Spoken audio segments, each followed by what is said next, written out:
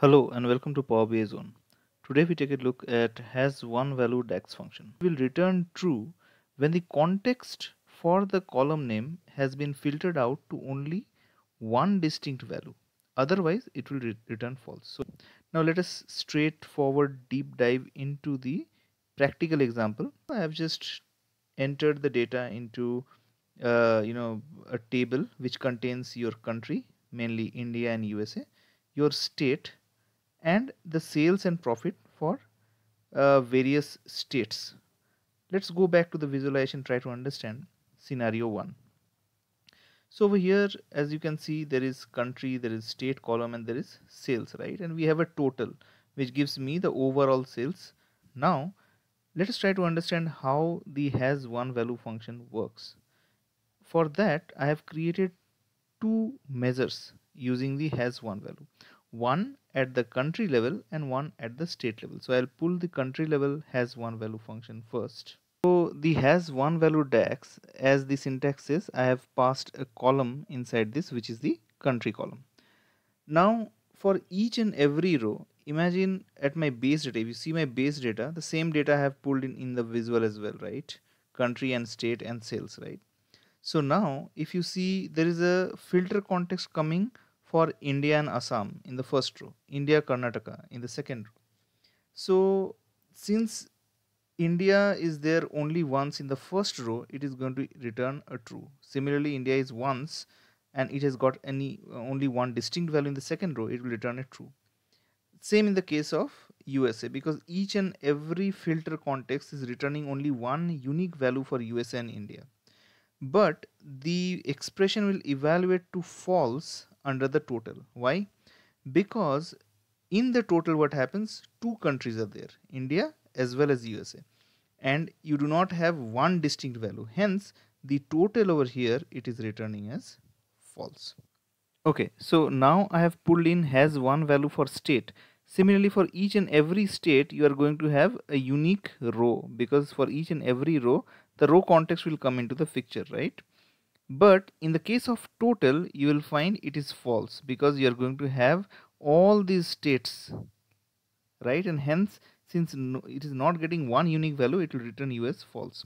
So one of the use case scenarios very commonly used in HasOneValue is, we have to let's say one of the sales for Karnataka and UP, both of them are null, right? For example, then what will happen? You are not happy with the total. The total should not give you the total for these two nulls as well. You want your total to be blank. In that case, you can go ahead and create a measure. Give shift enter to come to the next line. If HasOneValue, right? So it clearly tells you it will take only one column over here, right?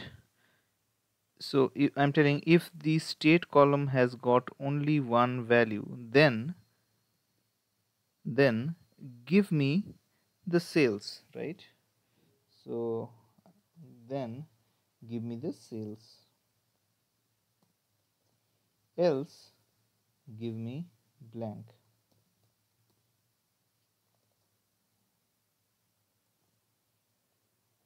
And drag and drop this conditional sales over here.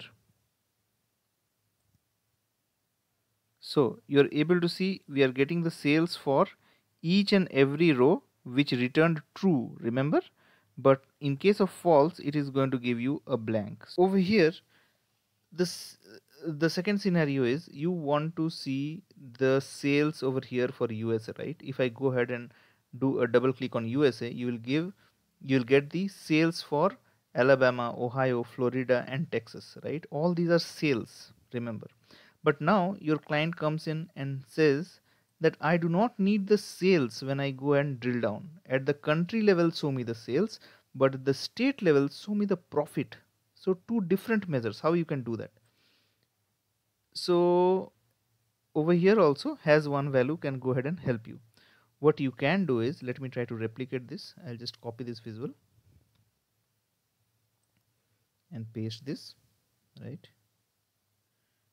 Okay, now what we can do is we will create a separate measure toggle. Let us call that measure as toggle sales and profit, because we want to toggle between our sales and profit, right? So we have to learn different ways of writing DAX. Over here I have used variables so that you are more familiar with DAX. In my first variable I have taken a profit, where I just simply store the sum of profit, and sales, where I store the sum of sales. Now you are going to obviously have to do a return, and in the return I have written a simple logic. What has one value of state, right? Whenever the state is going to give me one value, then what do I want?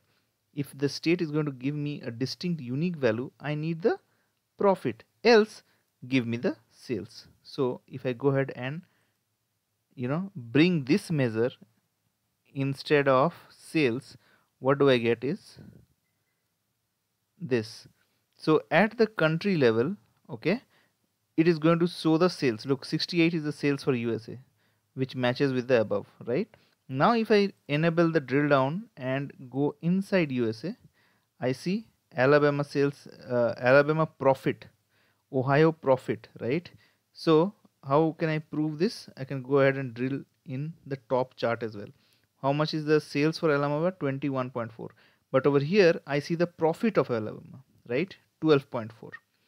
Now scenario 3 is the client is interested in seeing a particular message at the country level. When you dig in, you will be able to see the actual profit, let's say, at the state level, right? So for that, what I have done is I have created a measure called dynamic sales message. If has one value, inside has one value I have written state, right? So if my state is having one single value, right, then I'm interested in seeing my profit. That's why you're saying 7.3, 4.6, because one state is having one profit at the state level.